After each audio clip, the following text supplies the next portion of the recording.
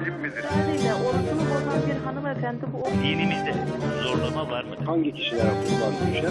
İslami mezhebine göre evde nikahla gerekiyor muyum? Kadın nedir? Öğrenmek herkese farzdır. Sevgili izleyenlerimiz, sizlere Allah'ın selamıyla selamlıyoruz.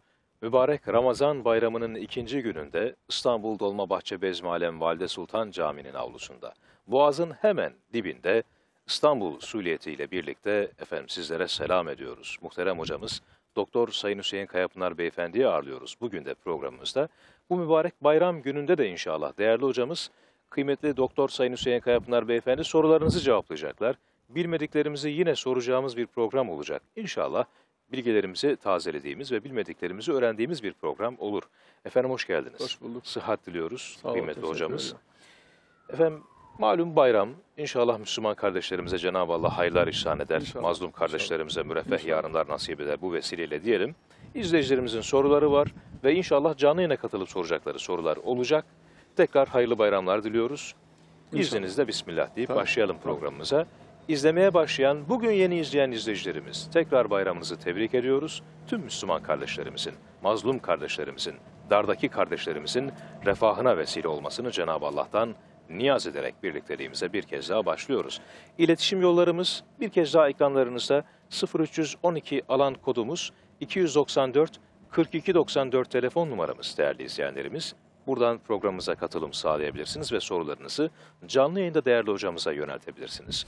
Yine sorularınızı kıymetli hocamıza Diyanet'e Soralım @diyanet.gov.tr elektronik posta adresimiz üzerinden veya sosyal medya hesaplarımız Twitter, Facebook /Diyanet'e Soralım adresleri üzerinden de ulaştırabilirsiniz. Efendim ilk sorumuz bir mail sorusu. Hocama selam ediyorum diyor. Ticaretle ilgili bir mevzu sormuşlar hocam. Tahir Bey, ticaretle uğraşan bir yakınıma yaptığı ticarette kullanması için finans kurumunda kar payında olan paramı bozarak ona borç verdim diyor hocam 5 ay önce. Şu an kendisi bana ödeme yapacak ama bu 5 aylık kar payından alacağım şeyi normal piyasa durumuna göre hesap edip kendisinden talep edebilir miyim diyor. Evet, Bismillahirrahmanirrahim. Şimdi hep söylediğimiz bir şey var. Ticaret ve faiz ayrı ayrı şeyler. Alım satımla faiz ayrı ayrı şeyler. Faiz nedir? İşte birisine borç verirsin ve verdiğin borcu fazlasıyla tahsil edersin. Evet. Alım satım ise sermayenle, elindeki sermayeyle ya kendin veya bir başkası eliyle bir mal satın alır, onu satarsın ve elde ettiğin kar da sana helal olur. Şimdi burada finans kurumuna para yatırmış. Finans kurumu diyor ki bak bu senden aldığım parayı ben çalıştıracağım. Evet. Dinin meşru gördüğü alanlarda çalıştıracağım ve elde ettiğim kazancın işte yüzde şu kadarını sana vereceğim. 75'ini 80'ini sana vereceğim. Sen de kabul ediyorsun, veriyorsun.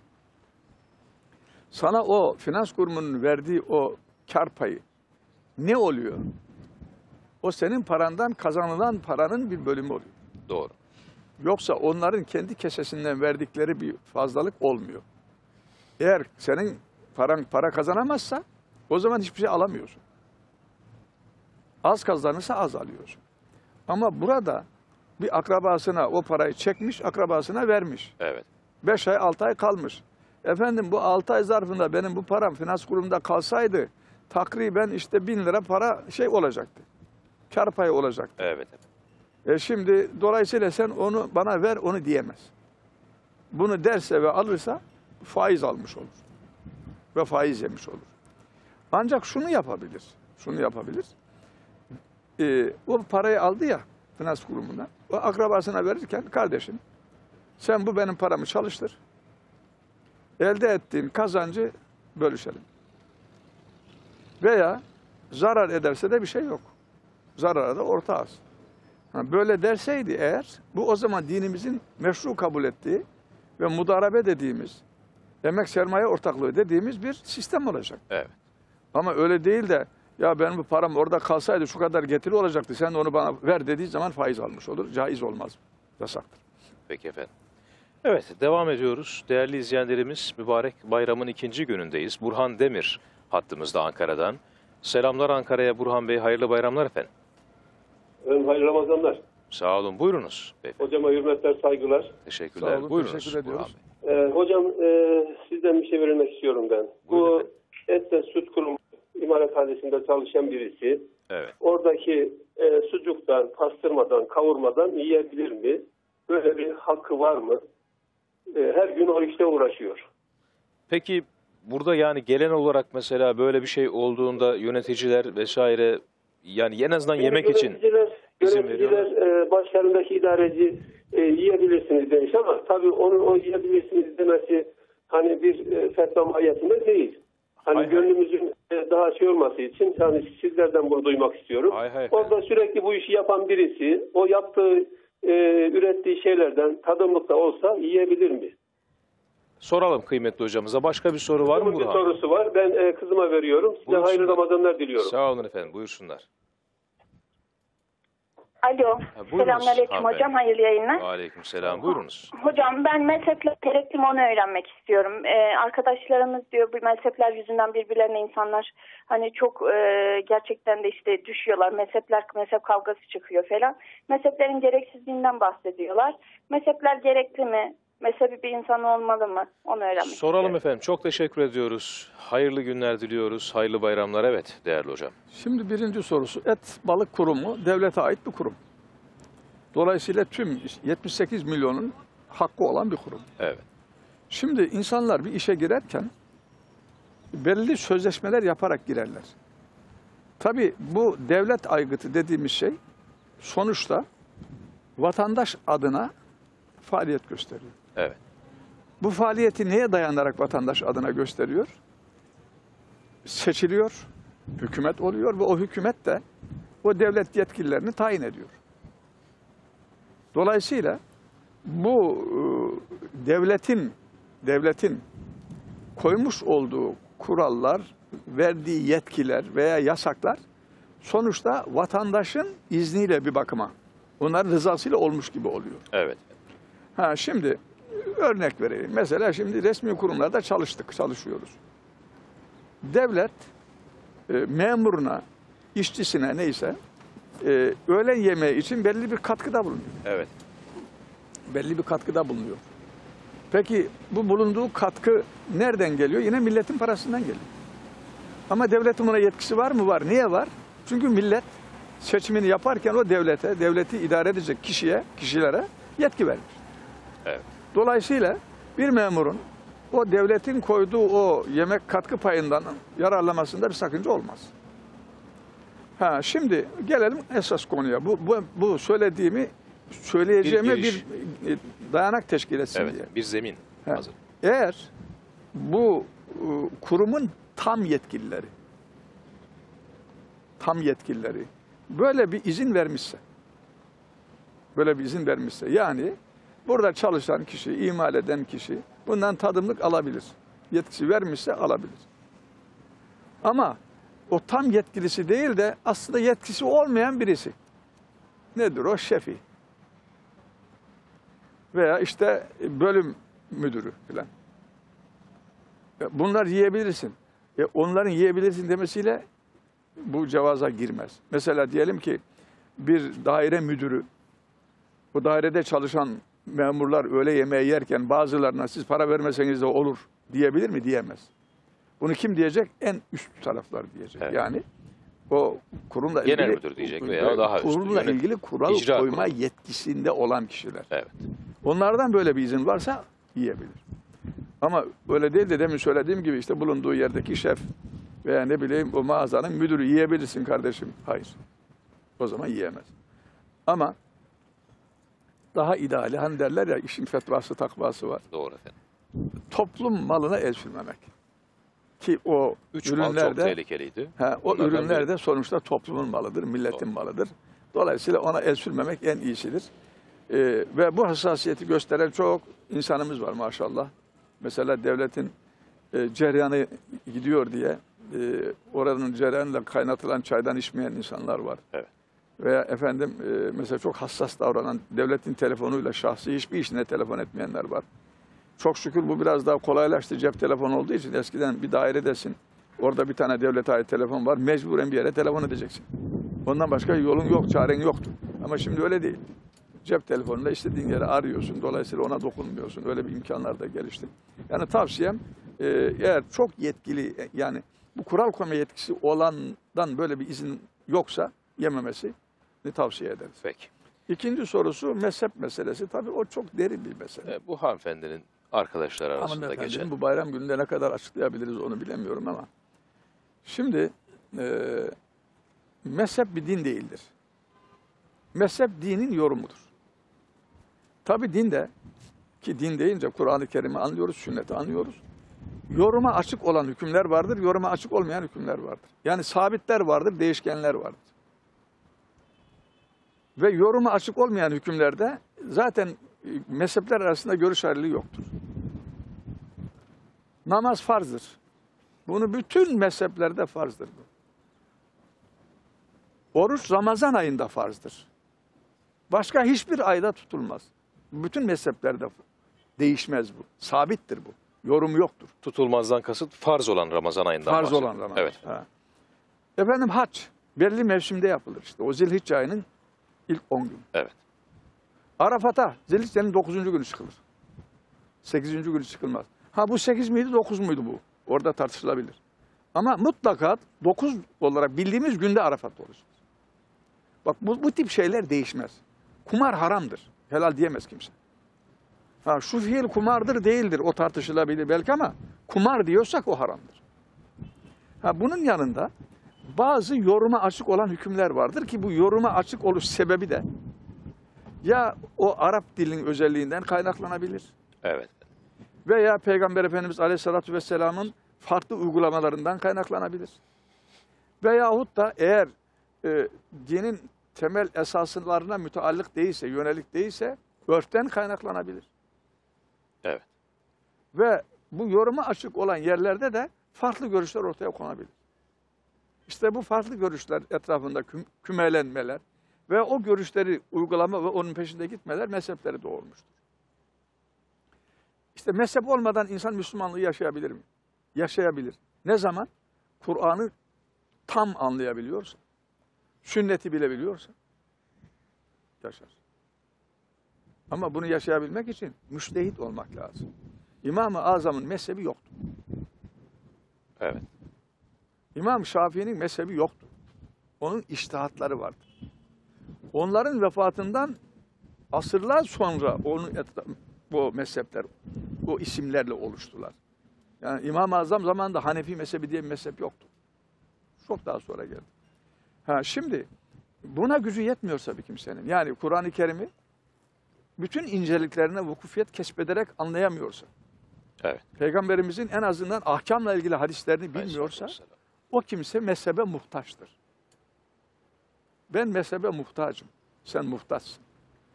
Biz mezhepsiz dinimizi yaşayamayız. Bugünkü bilgimizde, bugünkü birikimimizde. Biz bu işe epey bir emek vermiş insanlar olarak böyleysek eğer, yani benim gibi amin yapsın. herhangi bir sıradan bir insanın mezhepsiz olarak yaşaması mümkün değildir. Ve mezhebe lüzum yok diyenlerin çoğu da o mezhebin içtihadıyla yaşıyor. Yani. o mezhebin içtihadıyla yaşıyor. Ve çoğu da bunların belki Kur'an-ı Kerim'i anlamıyor. Arapçanın hiçbir şeyini bilmiyor. Evet. Yani böyle bir gariplik. Yani benim şeyim şu. Eğer müştehitsen mezhebe ihtiyacın yok kardeşim. Müştehit kimdir? Müştehit, Kur'an-ı Kerim'i en ince yönleriyle anlayabilen, Kur'an-ı Kerim ayetlerinin iniş sebeplerini bilen, Peygamberimizin hadislerini, en azından ahkam hadislerini bilen, o hadislerin vurut sebeplerini bilen, İslam'ın genel ilkelerini bilen ve kafası çalışan, içtihat edebilecek olan bu kitle müştehittir. Bunlar mezhebe ihtiyaç duymayabilirler. Ama böyle olmayanlar bugün bir içtihadın peşinde veya bir içtihadı uygulamadan dini kolay kolay yaşayamaz. Efendim, bir başka durağımızda Denizli olacak değerli hocam. Denizli'ye hayırlı bayramlar, hoş geldiniz efendim. Hoş bulduk, hayırlı bayramlar diliyorum. Sağ olun, buyurunuz beyefendi. Hocam benim bir sorum var. Buyurun efendim. Şimdi hocam biraz birikmiş param var benim kendimin. Evet. Bunun üzerine biraz daha kredi çekerekten ev almak istiyorum. Yalnız Katılım Bankası'nın vermiş olduğu faiz oranı ile Ticaret Bankası'nın vermiş olduğu faiz oranları farklı. Evet. Yani Katılım Bankası biraz da yüksek faiz isterken geri ödemede, Doğru. Ticaret bankaları biraz daha az faiz istemektedir. Bununla ilgili yani bu kredi çekerken ki benim bunu çekmem caiz midir? Yani bununla ilgili bir sorularım, yani merakım var. Onu sormak istiyorum. Soralım oran üzerinden kıymetli hocamıza soralım efendim. Başka bir sual var mı ekleyeceğiniz? Teşekkür ediyorum. Sağ olun. Sıhhat diliyoruz. Teşekkürler beyefendi. Evet. Şimdi öncelikle şunu bir vuzuğa kavuşturmamız lazım. Ticari bankaların verdiği krediye karşılık aldıkları fazlalığa faiz diyoruz. Ve onu hem kendileri söylüyor hem de uygulama bu. Diyor ki %8 faizle diyor. %7,5 faizle diyor. Doğru. Faiz. Nedir? Para veriyor. Üzerine bir miktar bindiriyor ve verdiğini fazlasıyla geri alıyor. Ticari bankalar bu işi yapıyor. Şimdi katılım bankaları ise buna faiz demiyorlar. Vade farkı diyor. Vade farkı. Ve katılım bankaları tabii onların demeleri işi değiştirmez. Yani demeyle olmuyor bu. Ayinesi iştir kişinin Şimdi lafa lafa bakılmaz derler. Demeyle olmuyor, uygulama Esas alınacak. esastır. Ki bunlar doğru veya dolaylı olarak Evet. işi faizin dışına çıkarmak için bir gayreti gösteriyorlar. Yani bunu nasıl yapıyor? Şimdi beyefendinin sorduğu soru. Diyor ki benim bir miktar param var ama yetmiyor. Ev alacağız. Ev alacağız. Ben gidip soruyorum. Kardeşim senden ev aldığım zaman bana nasıl bir ödeme planı yaparsın katılım bankasına? Bu hesap çıkartıyor. 100 bin liraya diyor ki 2 senede 20 bin lira diyor. Öteki bir ticari bankaya gidiyorum. Onlara soruyorum. O da bir hesap çıkartıyor. Diyor ki 100 bin liraya 2 senede 15 bin lira diyor. Daha cazip. Daha cazip. Ancak şöyle bir fark oluyor. Ticari banka mal alıp mal satmıyor. Para verip para alıyor. Yani para satıp para alıyor. Bu katılım bankaları ise sistem olarak kanunlarının gereği mal alıp mal satmaları gerekiyor. Yani benim ihtiyacım olan evi almam için bana para vermiyor. Benim ihtiyacım olan evi satın alıp bana satıyor. Ve bu şekliyle de faiz olmaktan çıkıyor, alışverişe gidiyor. Peki nereden kar ediyor? Kârı şuradan ediyor. Peşin 100 liraya alıyor, bana 120 liraya satıyor. Bu 20 liraya da kar etmiş oluyor. Peki bu sabit şeyi nasıl hesaplıyor? Kuru oranı. Nasıl hesaplıyor? Bir de şunu söylüyorlar. Ya bakıyorsun diyorlar bankanın verdiğiyle bunların verdiğinin arasında çok fark yok diyorlar. Dolayısıyla bunlar da faiz diyor. Onu ayarlar, onu ekonomistler bilirler. Şimdi ben bir dükkana gitsem, bir elbise alacak olsam, nakit mi, kredi kartı mı diye soruyor adam bana. Nakit dersem diyor ki bu sana 500 liraya olur. Kredi kartıyla alacağım 6 ay vadede dese ki 600 liradan aşağı olmaz. Ne oldu? 100 lirayı tespit etti ve koydu adam. Bu da aynı şeyi yapıyor. Yani 100 bin lira. Orada vadeli satış olmuş oluyor. Yani şimdi 250 bin liraya ev alıyor diyelim. 150'sini peşin alıyor, geriye 100 kalıyor ya. Evet. 150 peşin, 100 vadeli sana 300 liraya diyor. Bu da tabii bir alışveriş. Eğer bunu uyguluyorlarsa, yani yaptıkları iş peşin alıp vadeli satma ise, satın alıp satma ise bu faiz olmaz. Dolayısıyla Müslümanın tercihi bu yönde olmalıdır. Ama onlar da şey alıp para verip faiz alıyorlarsa o zaman fark olmaz tabii. Peki efendim. Evet, yani ismin burada önemi yok. Ne yapıyorum dediğimin de önemi yok. Uygulamanın önemi var. Uygulama, evet. Peki efendim. Devam ediyoruz değerli izleyenlerimiz. Bayramın ikinci gününde değerli hocamıza suallerimizi yöneltmeye İstanbul Bezmialem Valide Sultan Camii'ndeyiz.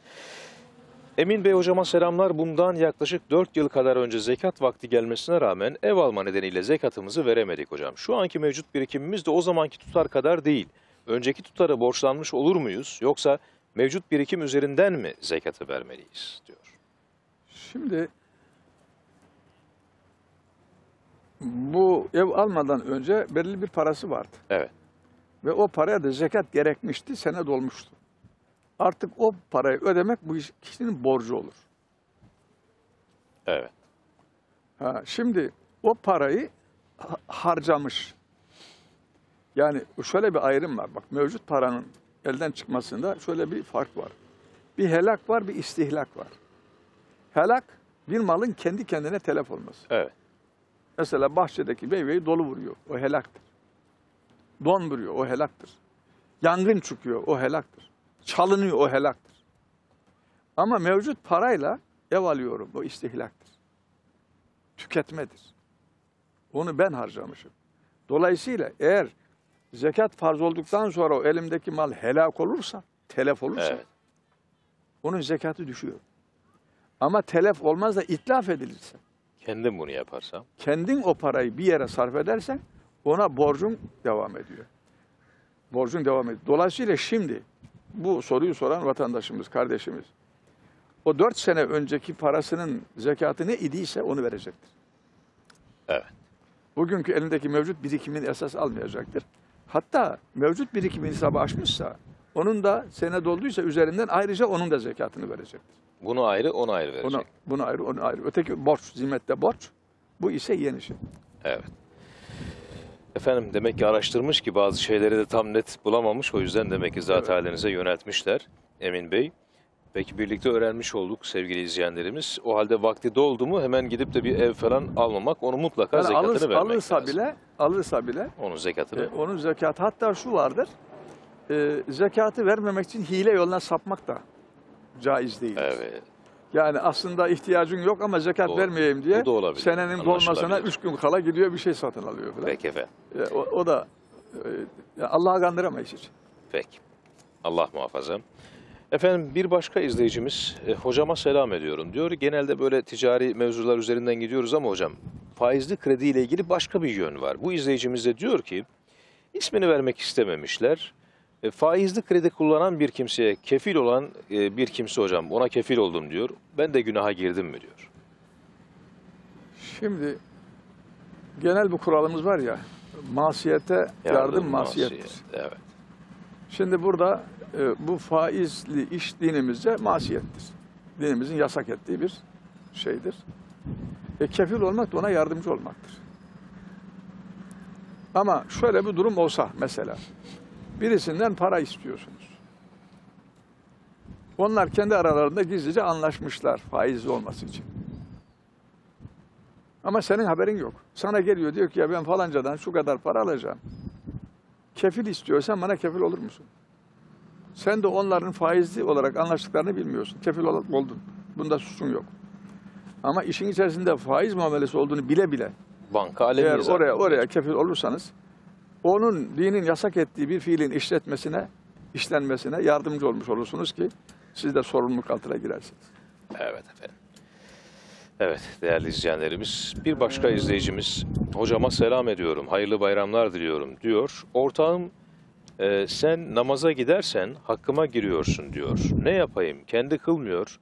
Kubilay Bey sormuşlar efendim İstanbul'da. Şimdi tabii bu ortakların çalışma tarzları nasıl bilemiyorum. Yani anlaşmaları. İkimiz de çalışacağız fiilen bir anlaştılar. Çünkü ortaklıkta çok yönler var. Mesela şu olabilir, ortaklardan birisi çalışır, öteki çalışmaz. Olabilir. Emek sermaye dediğiniz sistem. Yok, emek sermayenin dışında. İkisi de para koymuş. Doğru o da olabilir efendim. Doğru. İkisi de para koymuş, şirket kurmuşlar. Ama ortaklardan birisi işin başında, öteki gelmiyor. Anlaşma böyle. Buna diyecek olabilir. bir şey yok. Ama bunlar anlaşmışlar. Bu anlaşma da ikisinin de çalışması şart koşulmuş. Eğer ortaklardan birisinin camiye gitmesi, namaza gitmesi o işi aksatıyorsa o zaman dükkanında kılar, iş yerinde kılar. Evet. Ama cumaya gider. Ama sırf gıcıklık olsun diye yapıyorsa ki o da çıkar. Adam. Yani hakkımı helal etmem gidersen. Ya ne burada oturacağıma camiye gider gelirim. Bu Allah'ın bana bir isteği. Yani ibadi bir özgürlük. Yani ibadet bir özgürlüğü var. Yani bu biraz da o işin durumuna göre fark edebilir ama namazı geçiremez. En azından iş yerinde kılar. Sünneti geçirebilir. Bak kılmayabilir. Mesela biz bu misali nereden veriyoruz veya bu cevabı? İşçi işveren ilişkisinde veriyoruz. Doğru efendim. İşçi işçisine namaz kılmaktan men edebilir mi? Edemez. Edemez. Ancak dışarıya çıkmasına izin vermeyebilir, burada kılar. Sünnet kılmayacaksın kardeşim, farz kılacaksın, benim işimi aksatma diyebilir. Ama cuma namazına gitmesine de mutlaka izin vermek zorundadır. Ortaklarla ilgili hükmü de buna kıyasen söylüyorum. Peki. Bu arada cuma namazı ile ilgili olarak işçisini cuma namazına göndermeyen insanlar da vebal altında, Tabii öyle mi vebal hocam? altında, elbette. Hele ki Müslümansa. Tabii. Eyvah, çünkü eyvah. insanların bu cuma namazına gitmek hem borcu hem hakkı. Peki efendim. Evet, devam ediyoruz değerli izleyenlerimiz. Fasih Gori hattımızda İstanbul'dan. Hoş geldiniz. Merhabalar. Alo, merhaba. Buyurunuz Fasih Bey. Evet, ben burada İstanbul'da yaşıyorum. Bir senedir Pakistanlıyım. Evet. Benim bir soru var. Buyur. Yarın bugün bizim memleketimiz bayram var. Evet. Ve dün ben oruç tuttum. Siz bayram kutluyordunuz. Ama nasıl o, yani ben yanlış mı yaptım? İyi mi? Çünkü ben buradayken bir hafta önce buraya geldim. Pakistan'dan geri döndüm. Evet. Anlaşıldı. Soralım değerli hocamıza, ekleyeceğiniz başka bir soru var mı Fasih Bey? Yok, çok teşekkürler. Yani ben yanlış yaptım, günaha girdim, anlamıyorum yani. Peki biraz, nereliydiniz değerli kardeşim? ben Pakistanlıyım. Peki. Evet. Selam olsun buradan Pakistan'da izleyen diğer kardeşlerimize de inşallah. Sıhhat diliyoruz, teşekkür ediyoruz. Hayırlı bayramlar olsun. Evet muhterem hocam. Şimdi bu Bayram günü farklılığından herhalde bahsediyor. Evet. Şimdi güzel, ilginç bir de soru. Gerçekten bu başa gelen bir şey. Artık eski gibi değil. Yani herkes kendi köyünde, kendi şehrinde oturmuyor. Geziyor. Çalışmaya gidiyor, okumaya gidiyor, gezmeye gidiyor. Avrupa'da, Amerika'da, Kanada'da, Avustralya'da bir sürü Türk var. Elhamdülillah. Türkiye'de de Pakistanlısı var, Çinlisi var efendim, Kanadalısı var, Endonezyalısı var. Kimisi gezmeye gelmiş, kimisi okumaya gelmiş. Yani devamlı şey. Bu insanlar bu ibadetleri niye göre yapacak? Ben şöyle basitinden gideyim. Lütfen efendim. Sabah namazını kılarken Türkiye'deki bir Müslüman Pakistan'daki sabah namazı vaktine göre mi kılıyor, buradaki vakte göre mi? Buradaki vakte kılıyor. Kendi ilindeki vakte göre hatta. Kendi bulunduğu yerdeki vakte hatta. göre kılıyor. Şimdi bu her şeyde böyledir. Evet. Şimdi mümkündür ki Pakistan'da hilal görülmemiştir veya Pakistan şeyine göre Bugün Türkiye'de görülmüştür. Orada bir gün öncedir, burada bir gün sonradır veya tersi olabilir. Dolayısıyla bir Müslüman Ramazan girdiğinde nerede ise o girdiği yerdeki Müslümanlarla beraber orucuna başlar. Ramazan çıktığında nerede ise o bulunduğu yerdeki Müslümanlarla beraber çıkar. Evet. Yani Fasih Bey Pakistan'da oruca başlamış. Evet. Ama Türkiye'dekine göre bayram edecek diye. Şimdi peki. Mesela bu aynı şey Amerika'da da oluyor. Mesela Amerika'da işte eyaletler var, oralarda İslam birlikleri var. Onlar ilan ediyorlar. Ve bizden bir gün sonraya kalıyor. Evet. Bazen. Çok seneler öyle, galiba bu sene de öyle. Şimdi oradaki bir insan neye göre hareket edecek? Oraya göre hareket edecek. Türkiye'deki bir Amerikalı Müslüman da Türkiye'ye göre hareket edecek. Ki Pakistan'da zaten Pakistan'ın içinde bile 3-4 gün ayrı bayram yapıyorlar insanlar. Çünkü orada bizim Türkiye'deki gibi dini otorite yok. Yani bayram şu gün, işte Ramazan bugün diye ilan edecek bir resmi kurum yok orada. Cemaatler var. Her cemaatin kendine göre ayrı bir değerlendirmesi var. Bazı şeyler var. Yani orada o sıkıntılar da yaşanıyor. Nitekim biz burada haber alıyoruz, duyuyoruz. Pakistan'da bizden 3 gün sonra bayram yapıyor bazen. Allah'a emanet. 2 gün sonra bayram yapıyor. Yarısı yapıyor, yarısı yapmıyor falan, böyle şeyler. Neyse, o işin başka bir tarafı da. Peki efendim. Yani bu Fasih kardeşimizin sorusunun cevabı buraya göre hareket etmeli idi. Etmemiş, oraya Yanlış göre yapmış, etmiş. yanlış yapmış ama bilmeden yaptığı için de Cenab-ı Hak ona inşallah sormaz. Peki yani bayram günü oruçlu olmamış oldu inşallah. Ya şimdi bilmediği için diyorum. Peki. Bile bile oruç tutarsa o zaman caiz olmaz. Peki. En azından bunu izlemekte olanlar varsa inşallah gelecek sene için buna dikkat etmemiz gerekiyor. Bizler için de geçerli yani. Bizler de eğer yurt dışında olursak onlar Mesela bir gün önce veya bir gün sonra olursa. Hacca gidiyoruz. Doğru. Bazen öyle oluyor ki Suudiler haccı bizden bir gün önce yapıyorlar. Kurban Bayramı'nı veya bizden bir gün sonra yapıyorlar. Biz oraya göre hareket ediyoruz. Evet efendim, doğru. Evet, devam ediyoruz değerli izleyenlerimiz. Bu Pakistanlı Müslüman kardeşimizin de, misafirimizin de efendim suallerini cevaplamış oldu değerli hocamız. Hocam bir sorumuz var. Bir izleyicimiz hocama selam ediyoruz diyor. Erkekler altın yüzük takar mı? Diye bir soru var efendim. Takar mı, takabilir mi? Takabilir Takıyorlar. Takar mı deyince takıyorlar da takabilirler mi? Veya takmaları haram mı? mahzurlu mu? Eşim Tabii takmamı istiyor. Latif olsun. Estağfurullah efendim. Nihat Bey sormuşlar. Şimdi Peygamberimiz Aleyhisselatü Vesselam'ın bu konularda hadisleri var. Bunları biz kendi aklımızda bilip çıkartamayız. Eşim de dinliyor hocam demiş şu an.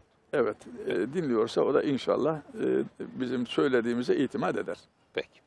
Şimdi Peygamberimiz bir eline altın alıyor, bir eline de şey alıyor. İpek. Ve diyor ki, "Hâdâni halâlâni lizzukûru ümmeti, haramâni li inâsi ümmeti." Yani bunlar benim ümmetimin erkeklerine haramdır, kadınlarına helaldir. Evet. Yani altını ve ipeği kullanma ve giyme kadınlara helal oluyor, erkeklere helal olmuyor. Başka hadiste bunları dünyada kullananların öteki dünyada bunlardan nasibi olmaz anlamına gelen de hadisleri var. Bunlardan hareketle erkeğe altın, ister yüzük olsun, ister kolye olsun, efendim ister işte bilekliğe taktıkları şeyden olsun, ne olursa olsun caiz olmuyor. Genel hüküm bu. Ve fıkıh kitaplarımızda da bu işin ayrımı da yapılmıyor. Ancak acaba işte diş kaplaması yapılacaksa ve diş bağlanacaksa bu altınla bağlanır mı bağlanmaz mı tartışılmış ve bağlanır ağırlıklı olarak görüş o. Ama onun dışında zinet olarak kullanılamayacağı konusunda bir görüş ayrılığı yok alimler arasında bildiğimiz kadarıyla. Ancak son dönem bazı alimler, yalnız şunu söyleyeyim, bizim klasik kitaplarımızda, eski kitaplarımızda ipekle ilgili olarak bir şey var, yumuşak yön var. Nedir o? Alem sayılacak kadar. Alem ne demek? Alamet, işaret sayılacak kadar küçük bir kısmı ipeğin erkeğe zarar vermez deniliyor. Ve ayrıca eğer savaşta falan, şimdi eskiden kılıçla vesaireyle savaşılıyordu. Demek ki ipek o kılıcın etkisini gideriyor mu, ne oluyor? Savaşta korunmak amacıyla erkeklerin de ipek giyilebileceği söyleniyor. Bir de kumaşın dokunmasında bu bir diklemesini olan var, ona direzi diyorlar. Bir de yan. Bir de yan var, ona da argaç diyorlar. Bu luhme deniyor Arapçada. Öteki neydi? Birisi luhmeydi ama. Şimdi dikine olanlar, yani o direzi dediklerimiz eğer ipek, yanda olanlar, yani asıl dokunanlar eğer pamuk veya başka bir madde ise bu da caiz deniyor. İpekle ilgili böyle detaylar var. Ama fıkıh kitaplarımızda. Ama altınla ilgili yok böyle bir detay. Ama son dönem alimleri ipekteki bu yumuşak yönleri de dikkate alarak küçük o nişan yüzüğüne takılabilir, bunun bir zararı olmaz diyenler çıkmış.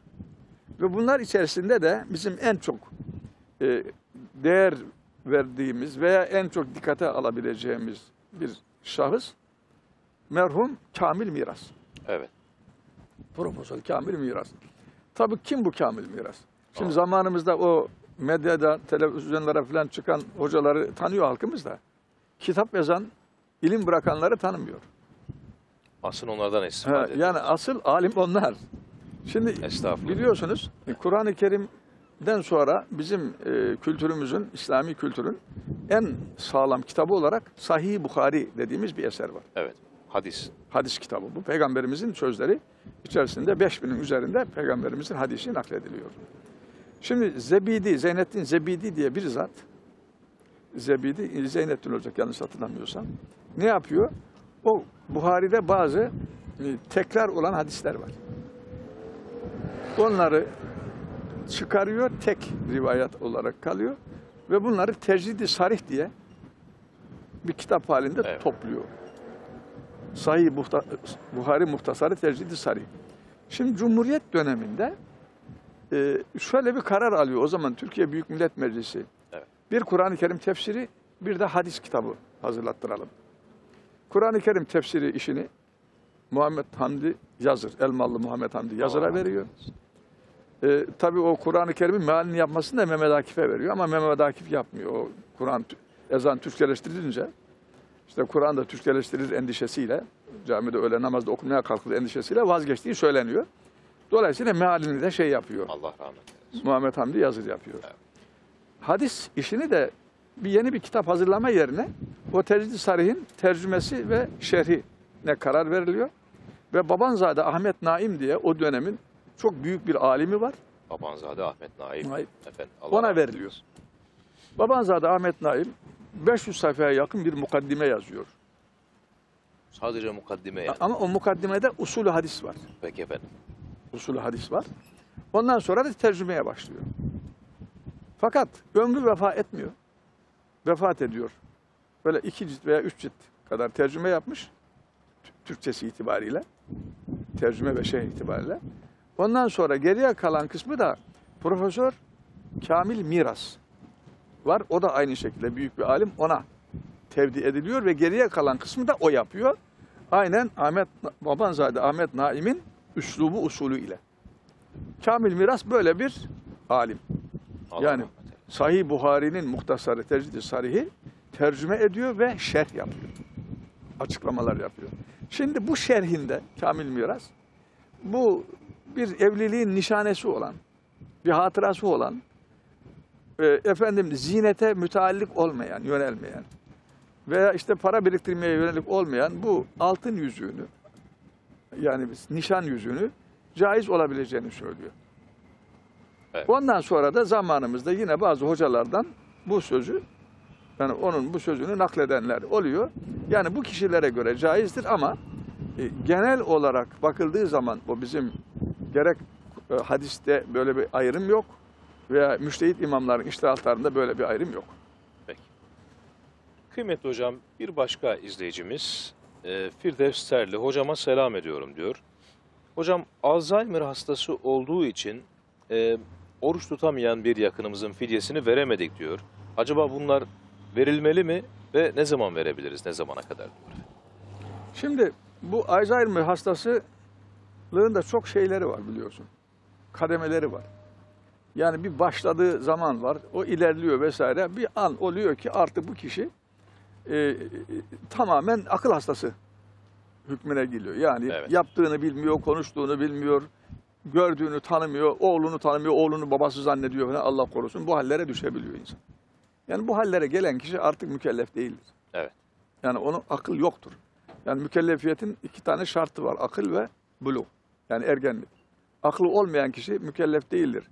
Bu ister cinnet, delilik dediğimiz hal olsun, ister böyle bir durumdan dolayı olsun. Evet. Yani bu hale gelmişse, o yüzden oruç tutamıyorsa, onun fidesini falan vermeye de gerek yok zaten.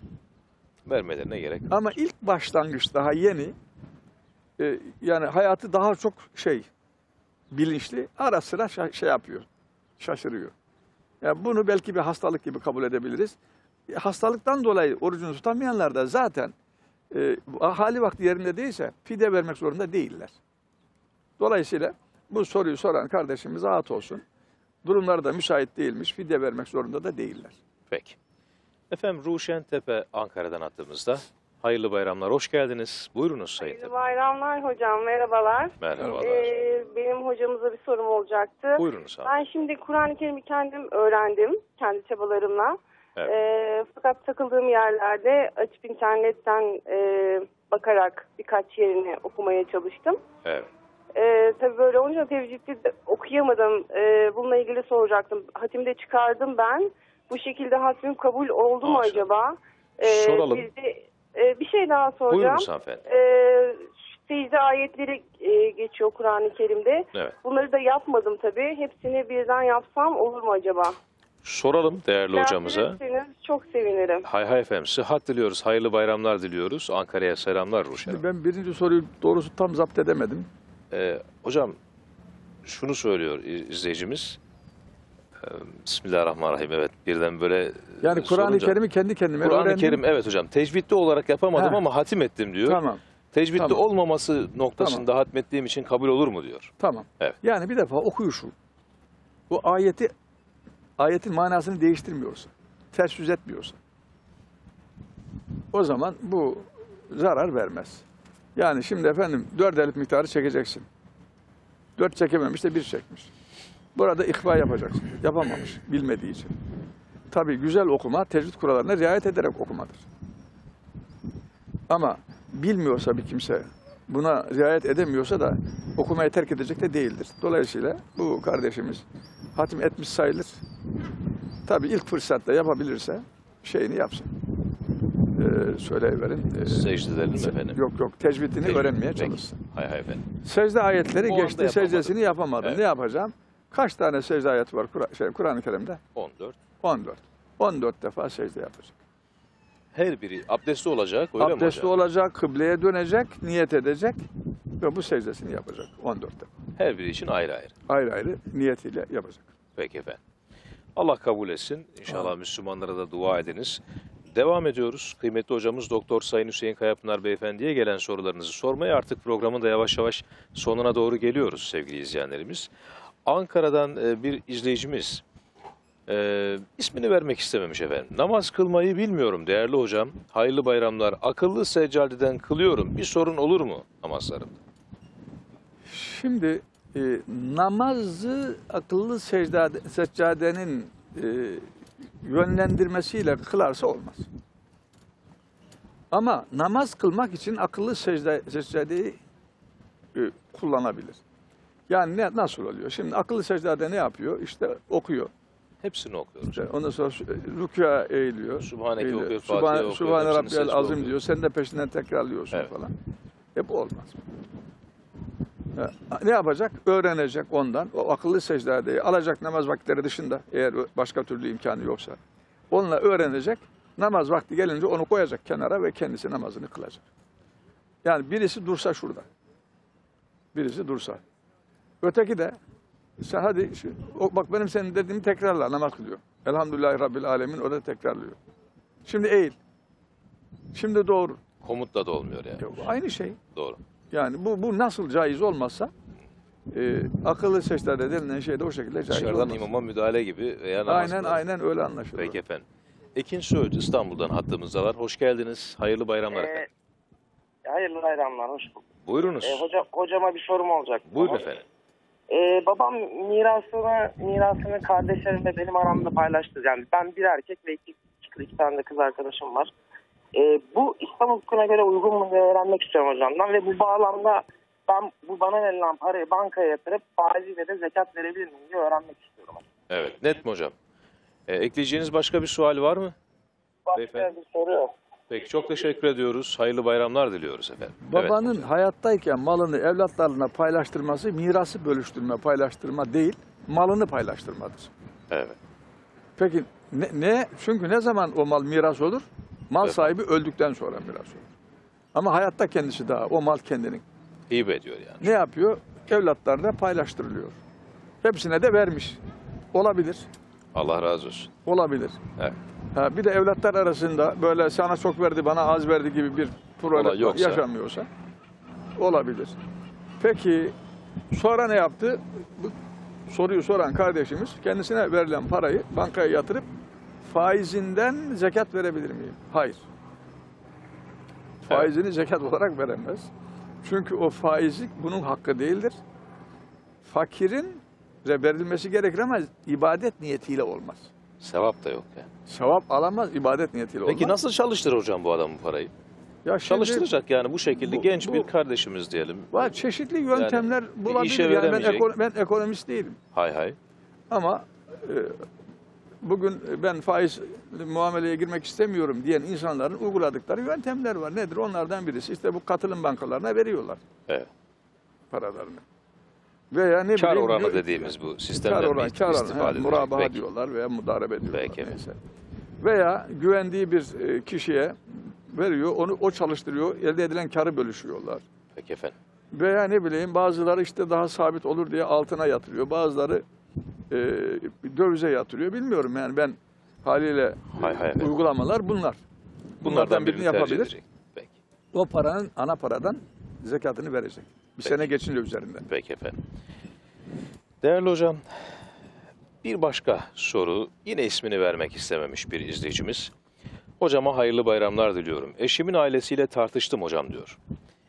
Husumet geçti aramızdan. Yemin ettim eğer oraya gönderirsem seni boşarım diye. Ne yapmam gerekiyor diyor.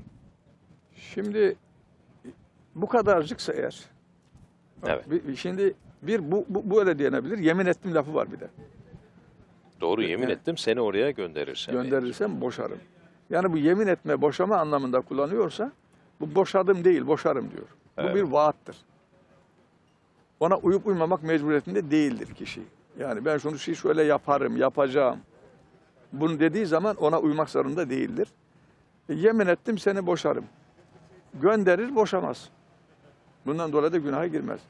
Ama şöyle deseydi, seni oraya gönderirsem vallahi seni boşarım deseydi, bak burada bir yemin var, bir de boşama var. O zaman ne yapacaktı? Yemin kefareti ödeyecekti, boşamayacaktı. Yani hanımını gönderecekti babasına, anasına, nereye gönderecekse gönderecekti. Yemin kefareti ödeyecek ama boşamayacaktı. Evet.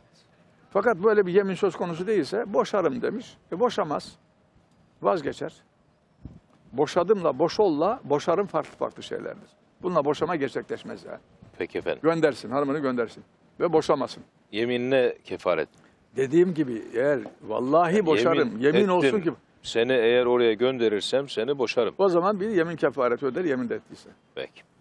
Yani o zaman bu lafızlara çok dikkat etmek lazım. Yani tabii, Allah'ı şahit tutmayacağız yani. Yemin o demek, Allah'a şahit çok tutmak. önemli yani. Peki efendim. Evet, hocam bir başka yine maalesef aile huzursuzluğu ile ilgili yine bir soru. Malum bayramlarda özellikle maalesef karşımıza çıkıyor. Toplum büyüyor, teknoloji vesaire. Sekülerizmin getirmiş olduğu sıkıntılardan dolayı aileler yan yana değil. İzleyicimiz soruyor. Diyor ki hocam ben farklı bir yerde annem babam diyor, farklı bir ilde. Eşim farklı bir ilde diyor. O ben gitmek istiyorum diyor anneme babam. Biz de bize gitmek istiyoruz diyor. Sorun çıkıyor. Hocamıza danışalım. Evet. Durum bu. Efendim. Ailenin reisi kimse bir defa öncelikle anlaşmalılar. Evet. Anlaşmalılar. Yani gönül rızasıyla birisi birisine uyacak arkadaş. Bir niza çıkacak hocam ya. Yani bunun için bu aile yıkılmaz. Yani birisi birisine uyacak. Nasıl uyacak? Ötekini ikna edecek. Ya ikna edecek, kendi dediğini yapacak. Veya ikna edemiyorsa ötekine uyacak. Ama burada esas olan şudur. Genelde bizim hem örfümüzün şeyi budur, hem de dinimizin öngördüğü budur. Ailenin reisi erkektir. Er-ricalu kavvamun alen nisa. Evet. Ayet-i kerime öyle söylüyor ki örfümüzde de öyledir. Dolayısıyla böyle durumlarda aile reisinin yani erkeğin sözü önceliklidir. Ama şu da olmamalıdır. Erkek benim sözüm önceliklidir. Hep benim dediğim olacak. Hep bana gideceğiz. Hep benim ailem. Bu da olmamalı. Sonuçta öteki insanın da bir ailesi var, ihtiyacı var. Yani bu işi öncelikle olarak tatlılıkla anlaşarak çözmeliler. Gerekirse her iki taraf da bir parça taviz vermeli. Evet. Ama yok çözülemiyorsa yani kimin sözü deyince tabii erkeğin denir. Ama bazı aileler de vardır ki orada da kadının sözü geçer. Ona ben bir şey diyemem. Peki ama susmak da herhalde burada en önemli. Yani anlaşmak yani Evet. uyum içerisinde olmak. Yani tatsızla bir hele mübarek bayram gününde senin ailen benim ailem. Maalesef bunu duyuyoruz. Ya ne fark eder? Ha o aileye gitmişsin önce ha buna gitmişsin. Şu da var tabii yani baba kocanın ailesi önce kendine gelmeyi istiyor. Şimdi o yönü var. Sadece kocadan kaynaklanmıyor. Doğru efendim. Bazı hanımların aileleri onlar da kendilerine gelmeyi istiyor. Yani sanki bu tabii bu anlayışla, uyumla iş halledilmeli. Ama bayram zamanı geniş bir zaman gidilebilir. İkisine de gitmeli, ikisine de gitmeli. Ama hangisine Evet. önce gitmeli? Peki. Şimdi genelde bizim örfümüzde... Yani burada anne babalara da tavsiye veriyorsunuz aynı zamanda. Ama örfümüzde genellikle Evet. erkeğin tarafı önceliklidir. Peki. Yani düğün yapıldığı zaman gelin kocanın evine gider. Evet. Çok nadirdir erkeğin Üvey olmaz. hanımın evine gitmesi. Peki. Efendim son bir soru değerli hocam soralım. Akabinde inşallah noktalayalım. Eşim ailemi ziyaret etmemi istemiyor. Ondan izinsiz gidebilir miyim demiş. İsmini vermek istememiş bu izleyicimiz de. Haftada bir gidebilir. Aynı şehir içerisindeyse Evet. haftada bir gidebilir. Aynı şehir içerisindeyiz. Tabii yani yaşı izin vermiyorsa İstanbul'dan İzmir'e Peki. o ailesi ziyarete gitme durum değil ama eşinin de öyle uzaktaysa her hafta olmaz ama ara sıra tabii göstermesi lazım ama aynı yerde oturuyorlarsa bir hafta içerisinde gitme hakkı var. Peki. Efendim çok bu teşekkür ederim. şeydir bu yani. Bu Evet. biraz da gelenektir. Yani örftür biraz da. Peki efendim. Çok teşekkür ediyoruz. İlminizden istifade ettik. Tekrar hayırlı bayram Sağ olun diliyoruz. sizlere de ve bütün izleyenlerimizle de bayramını tebrik ediyoruz tekrar. Muhterem hocamızın bu duasıyla programı kapatıyoruz. Nasip olur ömür yeterse inşallah bayramın 3. gününde de birlikte olmayı ümit ediyoruz efendim. Hoşçakalın.